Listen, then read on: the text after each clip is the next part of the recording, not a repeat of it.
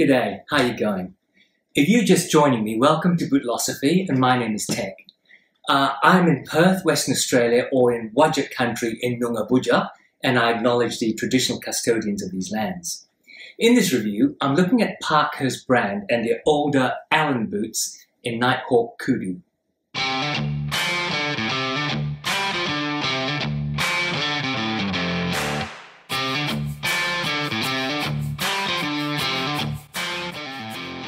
This is Parkhurst's Allen boot in Nighthawk Kudu.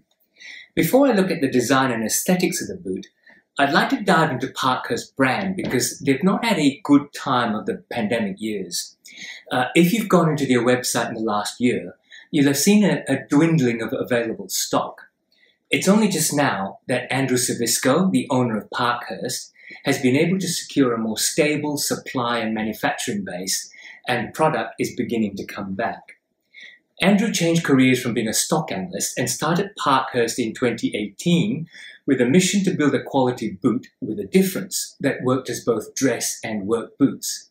From when he started, all his models expressed a rugged vibe, but had enough attention to detail to also be refined in their construction. Specifically, Andrew saw how American jobs and industry closing down could affect whole communities and sought to use as much of the American-based supply chain as possible. From the outset, Parkhurst was a small batch manufacturer with limited run makeups. They've always used some unique leathers for their uppers, not handled by the larger brands like Kudu, for example, Mohawk, Moose, Veg Retans, and double shot leather from Seidel to rival others' Horween Chrome XL offerings, and that can match Viberg's choices in unique uppers. For the most part then, restocks do not always take place. He partnered with a factory in upstate New York to make the boots and made sure that he bought from local suppliers. Even materials that had to be bought in from overseas, like leather from UK tanneries, he tried to buy them from US suppliers so that he was able to help them continue in their business. Unfortunately, this concentration of the supply chain was severely hammered during the COVID pandemic. As business reduced during lockdowns and customers disappearing, his suppliers started to go out of business. Importing material from outside the US became severely constricted as shipping either slowed down or met with intensely increased prices for less ships and planes that were available for freight. As the pandemic went on, tanneries and factories producing materials like outsoles reduced production as they were hit by staff shortages and their own lockdowns. Yet Andrew and Parkhurst have a fiercely loyal following. Most of his fans are attracted to the mission and values espoused by Andrew, but even more so because of his very refined styles with very rugged leather. In my view, and I've said many a time on my Instagram account, who needs a Viberg-priced boot when you have Parkhurst boots that are as attractive? It seems these supply chain issues acted as a prompt for Andrew to regroup and start Parkhurst 2.0. During 2022, he found a second factory in New York with better capacity, as well as a factory in Spain, both having the legacy and experience to make his boots. It seems he was also able to secure the manufacture of his own outsoles that fitted his own designed lasts better, as well as uppers from Spanish tanneries, in fact now encompassing production with probably his largest upper leathers offerings today. New styles and a modified version of his own last, the 602 last, was also produced during this period to widen the range. As 2023 rolls on, I'm hoping that all goes well for Parkhurst and more stock come on with the production runs finally getting to an even flow. Okay, so now let's take a look at this older model, which was first produced in 2019 and then had another limited run in 2020. It's a plain toe 6-inch service boot pattern, very simple and elegant, and if the design itself, not just the shape, can be sleek, then this is a sleek design. It's also a clean pattern with a simple vamp piece, 2 generous quarters, and a 2-piece backstay that features quite a long heel counter cover and a wide back piece. In the original 18 last, it's also physically sleek with an almond-shaped toe that's not too pointy and doesn't squeeze your toes. The uppers leather from Charles F. Stead in the UK is a dark storm cloud coloured blue with shades of grey and almost a touch of dark green interlaced throughout. It sits on a flat and so quite versatile day-night sole, and the contrast of the natural welt against the blue-grey uppers makes the boot look rugged but refined. Which means that it's a casual boot, and you would normally pair it with casual outfits, ranging from rugged casual to even smart business casual. You can wear it in a rugged sense, as if you're going for a hike, with faded jeans and a work shirt or a t-shirt and any type of outdoorsy jacket. You can then clean it up in the evening and wear it out for date night, with a clean pair of light wash jeans and a neat Oxford cloth button-down shirt and a sports coat maybe. And then the next morning, you could even wear it to work if you don't need to wear a suit. Just pair it with, say, khaki chinos or a dark, slim pair of pants and a more dressy button-up shirt and blazer. It really is a versatile pair of boots to take you through a whole variety of outfits, except for the very formal. But it also really isn't a work boot, in my opinion, although my friend from the Facebook Parkhurst Enthusiast group and Instagram wears the green spruce kudu version to do his gardening. I'm looking at you, Jace, which I think is very brave. Let's now take a closer look at the construction. Like all Parkhurst boots, old and new that I know of, it's a 360-degree Goodyear welted boot. This means that the uppers are connected to the sole by the Goodyear welt form of construction. A strip of leather called the welt goes all the way around the boot and is stitched to the insole and uppers inside the boot. The midsole and outsole are then also stitched to the welt, but this time on the outside. That's this white contrast stitch you see on top of the welt. And underneath, you also see it in an unchanneled stitch that reinforces the glues that attach the outsole to the midsole. This makes it a resolable boot. When the sole wears out, a cobbler can unpick that outside stitching, peel off the rubber outsole, glue on a new one, and then just sew it back on again. It also makes a water-resistant boot. The two stitches means that there is no one stitch that makes a hole going all the way from the outside to the inside, and so water is not allowed to wick inside. This natural coloured veg tan leather welt is also split and raised to increase water resistivity. The welt is split horizontally halfway, and the top half is flanged out and pushed up against the uppers to act as a further moisture barrier. You can see it's a split reverse welt rather than a storm welt because the edge of that flanged up bit is unfinished. A storm welt has a raised flange carved into the leather welt so that the edge looks actually smooth and finished. The outsole is a full slip, that means it goes all the way along the length, a full slip rubber outsole made by Day-Night. That's a rubber manufacturing company in England that's been making Day-Night soles since 1905. It's designed with the ubiquitous studs spaced along the sole, studs surrounded by a shallow well to help prevent picking up mud and dirt and make it easier to either shake or stamp off said mud and dirt. The grip and comfort is reasonable, at least in the mainly urban settings that I wear this boot in. They have survived running in the rain along city pavements, squishing through wet grass, winding through crowds in a pub on the way to the bar, and even slippery, polished supermarket floors. Oh, incidentally, it's pronounced Day-Night and not Die-Night. That's because the company that made it used to run their mills, factories, day and night. Get it? Moving upward inside the boot, this has a single veg-tanned leather midsole, which is about 2.5 millimeters thick. Since a similarly thick welt goes around the edge of the boot, that causes a well or a cavity in the middle.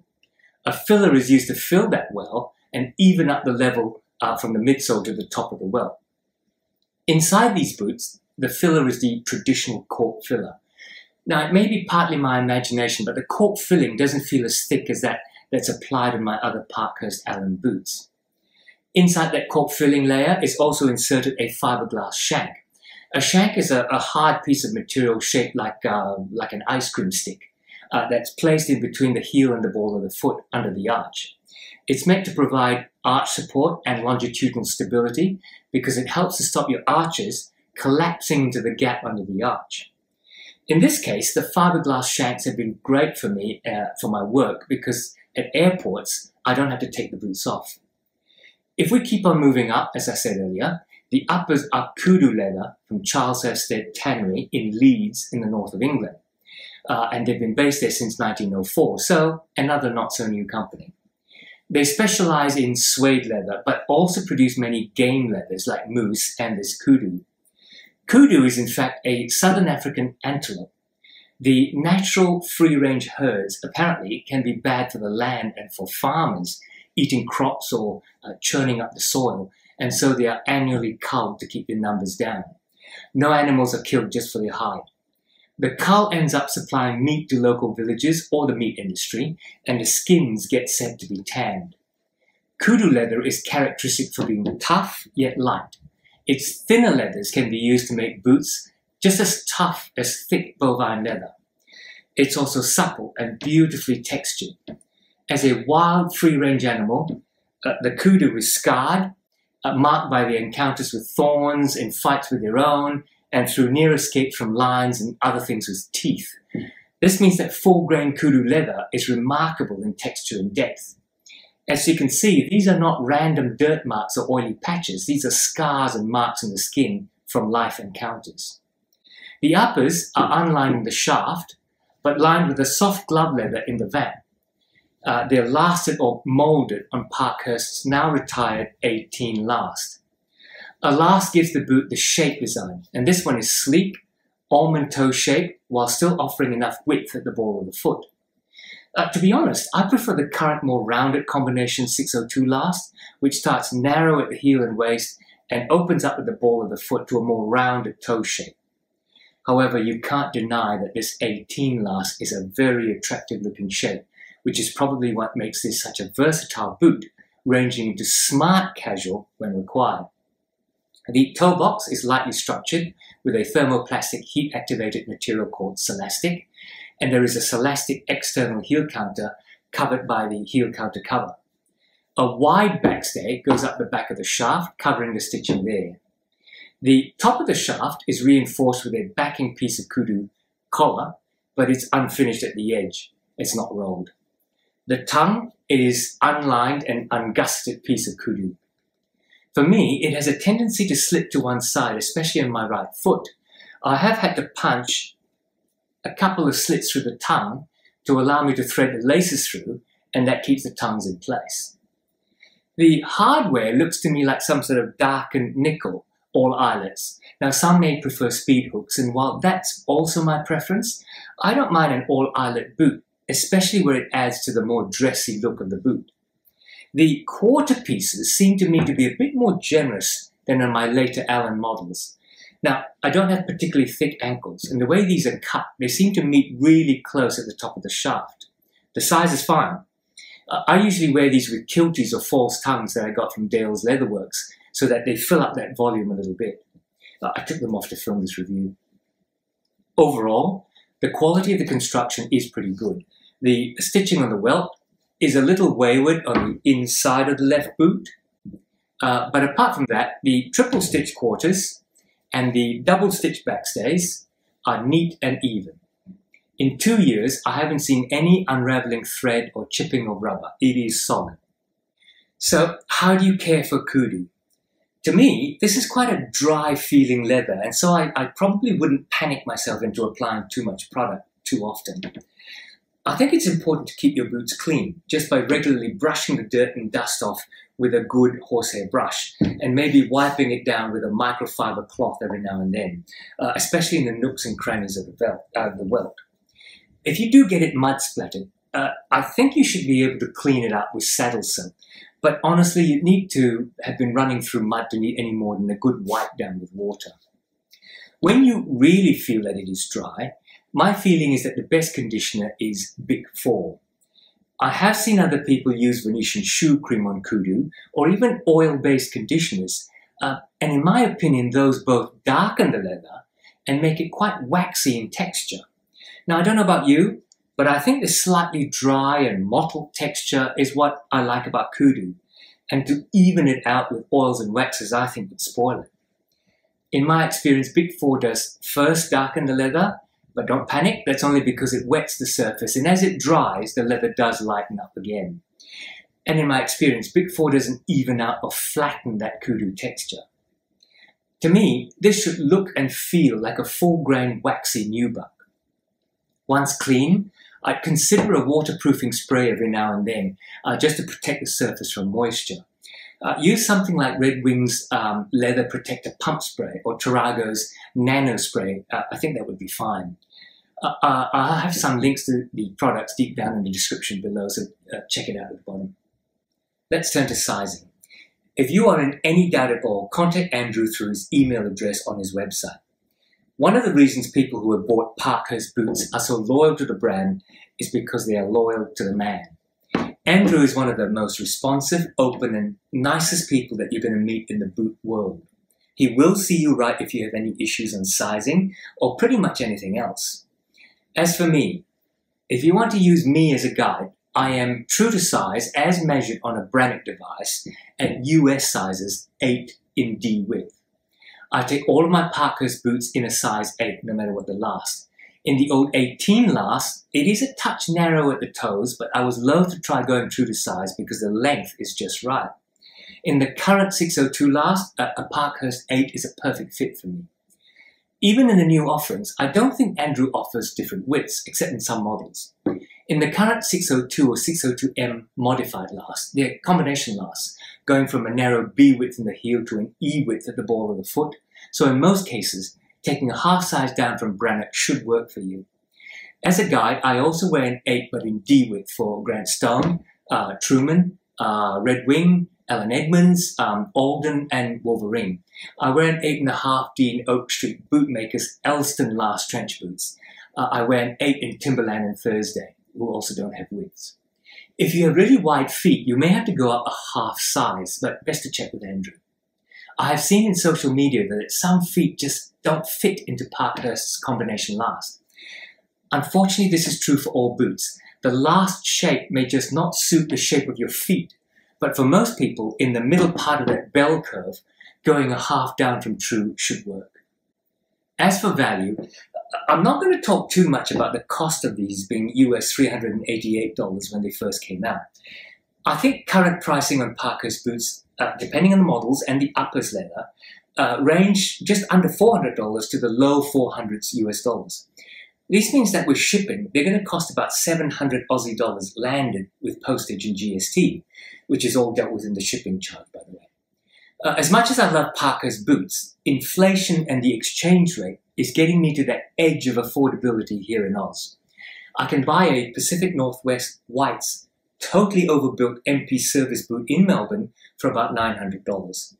If you want to buy local, R.M. Williams, as overpriced as they are in my opinion, they sell for just under $700. Unfortunately, those are not great price comparisons for Parkhurst today in Australia. Will I continue to buy Parkhurst? Yes, I will, but only because I love this brand and what they stand for and how they look, that rugged yet refined design. My RM Chelseas are rugged, but they look more refined than rugged. My Whites MPs, they are rugged, and they don't look that refined. Buying Parkhurst, they look like Viberg service boots. Yeah, not as well made, but a saving on a $1,200 boot with the look. I will keep buying Parkhurst, but in Australia, they are really at the top end range of maybe not correlating value with price. However, if you're in the US and not having to worry about GST and the extortionate COVID price shipping rates, for US $400, they compare well with, say, Grant Stone boots at around that price. They compare well with Red Wing Iron Rangers at $350 US. They compare well with the Higgins Mill at $500 plus US. If I lived in the US, I'd say they were good value. So in summary, I do love these Allen boots in Nighthawk bluey grey, storm cloud-like Kudu leather. The sleek shape is excellent. The Kudu is exceptional in character. The quality of construction is pretty good. My cons are perhaps the shape of the quarters. They are a little too large, like a flap around my ankles. The cork filling feels a bit thin, and I have had to put a thin leather removable insole just to not feel everything uneven that's under the foot. As for Parkhurst Brand, I love this brand and the designs. But living in Australia, every future buy is going to really endanger my retirement fund. I guess I just have to work harder and longer. So there you have it. Don't forget to click on like and subscribe to help me out. The clicks tell YouTube to offer my videos to more people, which helps me to grow my channel and to bring you more content. And if you like my content and subscribe, then YouTube will tell you when I upload so that you can catch up with me on more boot reviews, in-depth exploration of more bootmakers and their missions, and also into materials and construction techniques. Until next time, take care, and I'll see you soon.